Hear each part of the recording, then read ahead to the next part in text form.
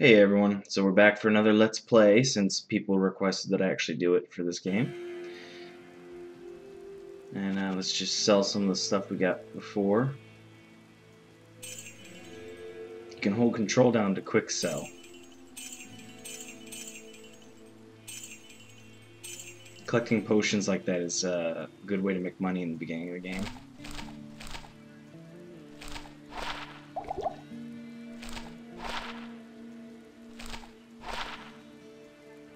Since I have no rings, let's go ahead and equip these.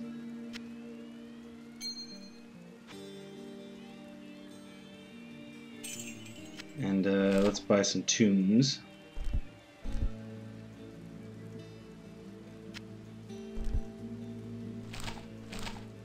Fill those tombs up. Eventually, about at the halfway point of the first act, you rescue Deckard Cain, and he'll actually identify items for you for free. And he does it to everything that you have in your inventory, which is pretty fucking sweet.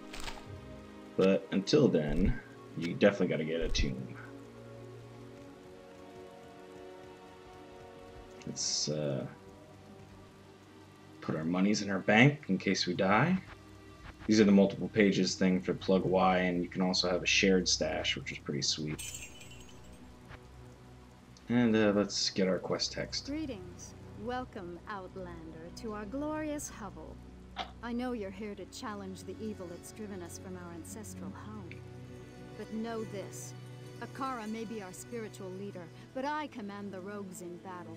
It will take more than just killing a few beasts in the wilderness to earn my trust. Not really. My rogue scouts have just reported an abomination in the monastery graveyard. Apparently, Andariel is not content to take only our living. Bloodraven, one of our finest captains in the battle against Diablo at Tristram, was also one of the first to be corrupted by Andariel. Now you'll find her in the monastery graveyard, raising our dead as zombies. We cannot abide this defilement. If you are truly our ally, you will help us destroy her. So Bloodraven's like a captain for Andariel. Makes you wonder if Andariel's a lesbian. Alright, I'm going to introduce you to some of the NPCs around town, because I didn't do that in the first episode. This is Geed. A necromancer. I hoped I'd never have to lay my eyes on one of your Blah, blah, kind blah, again. blah, blah, blah, blah. The recent troubles in this area have brought up. He has a gamble, which you can use to get either really good items or really bad. You don't really know. That's why it's called a gamble. But usually this stuff's pretty expensive. I just go with loot that drops most of the time. And this is Charcy. Hi there, I'm Charcy, the blacksmith here in camp. It's good to see some strong adventurers around here. You can go to her to repair your gear.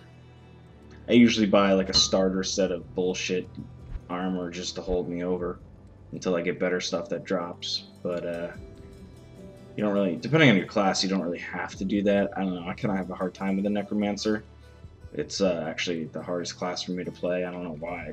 Maybe I just don't know how to play it that well. But yeah, that's why I chose it for this, so you can see my ass die a lot. All right, let's head out and kill some fucking bosses and shit.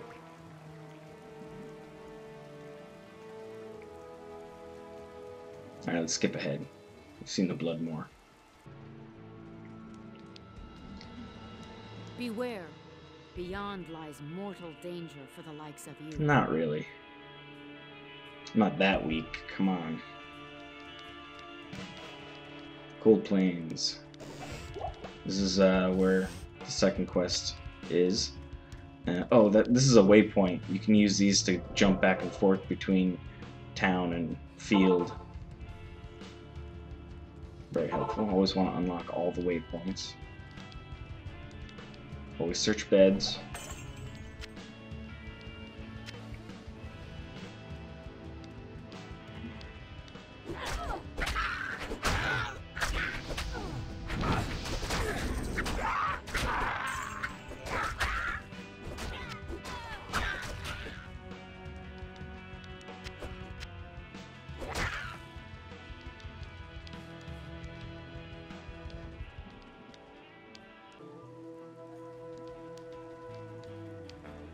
Okay, so this is the cave. It's like an extra little dungeon you can do.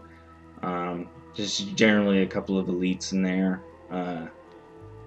So yeah, I always recommend you do those extra dungeons. They're always worthwhile for the EXP and loot. And I mean, what else do you got to do, right? Shit. Might as well try and enjoy the game to its fullest if you're gonna play it. Alright, so this is the second, I'm about to enter the second level of the dungeon, of the cave, rather. Oh, this little amulet I have here with Replenish Life. Replenish Life is a very helpful thing to have. It basically gives you a regen. I only have +2 on the amulet, which isn't much. Right. Lots of mobs here. That green colored one, of course, is the elite. I'm just trying to get rid of the ads first.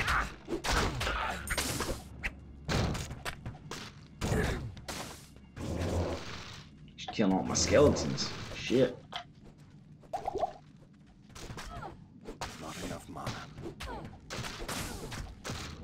That skill right there is called Amplify Damage. I need mana. It increases the amount of damage that enemies take from being attacked by 100% when you have one skill point into it. Lasts 8 seconds. Shit, I'm gonna have to run away. Got no manas, no guys. Let's go refill here. Alright, I'm refilled. Let's try this again. Got some potions to throw at the bitch.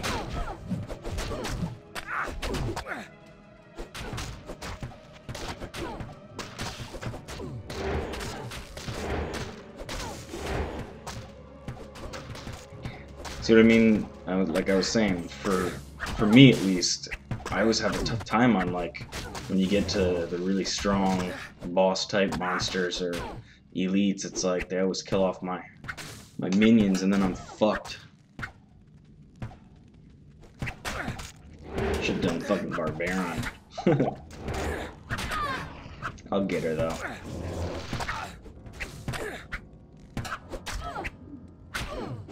First time I played through as a Necro, I actually stopped playing after I beat Diablo, but I had to completely respec in order to beat Diablo himself. I had to go from being a summoning Necro to just pumping up on my bone spells and just killing them with ranged DPS.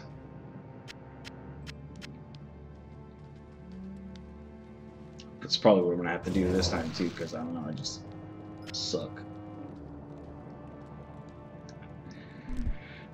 If I had to choose a favorite class, what would it be? I don't know. I kind of like the assassin, but druid is a lot of fun too. Druid can be hard. Yeah, no, I think I like the druid the most. Although, even though I like the druid the most, the one I actually beat the game on, like beat the full game on, including the expansion, was a sorceress. For D3, I'm looking forward to all the classes except the witch doctor. Witch doctor looks lame. This is the second floor. There was a treasure chest which you saw me open, and then I got kind of ambushed by this elite. Wasn't expecting another elite down here. But at least I got the shit from the chest.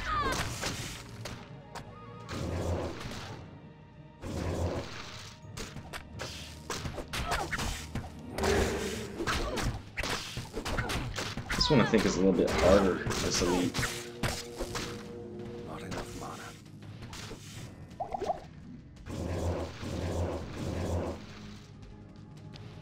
But I got potions, bitch.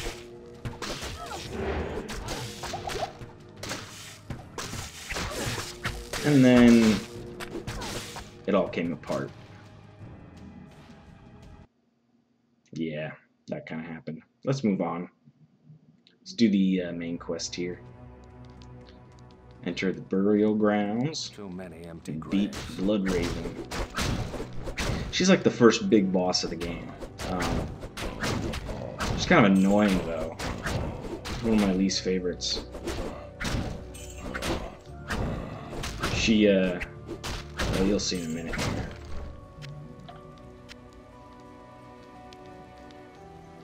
Usually I run around the outer edge and kill all the ads, but Join my army. let's just get to the point.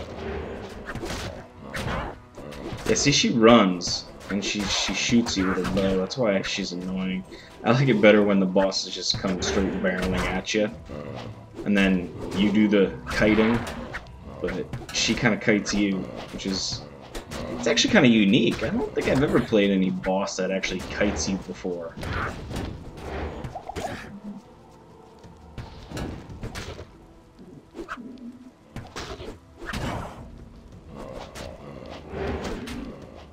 I wish you could make your minions target a specific enemy. They always seem to go after the wrong ones for some reason. Alright, she's going down. Then lightning bolts come out of her dead butt.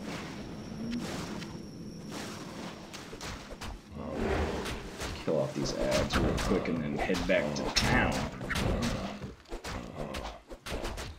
Usually she drops some stuff, but she didn't seem to drop anything decent this time. Kinda sucks. Blood Raven. Rest well. So the real reward for handing in... I can hardly believe that you've defeated Bloodraven. Let's let her She was speak. once my closest friend. I pray that her tortured spirit remains banished forever. You have earned my respect, stranger, and the allegiance of the rogues. I have placed several of my best warriors at your disposal. So yeah, you get your first henchman. Really, once you get to Act 2, each act has different henchmen. Once you get to Act 2, it's pretty much the best one. It's the one from Act 2. I usually always just stick with that one. So yeah, you're gonna want to, you know, reserve a bow and some armor, basic armor for your new henchman. Let's put some of these shitty gems into her weapon. Just give her a little bit of boost.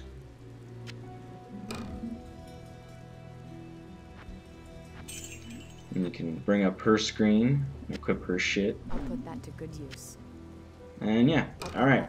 So that's pretty much it. Thanks for watching, and I'll try to get the next quest done as soon as possible.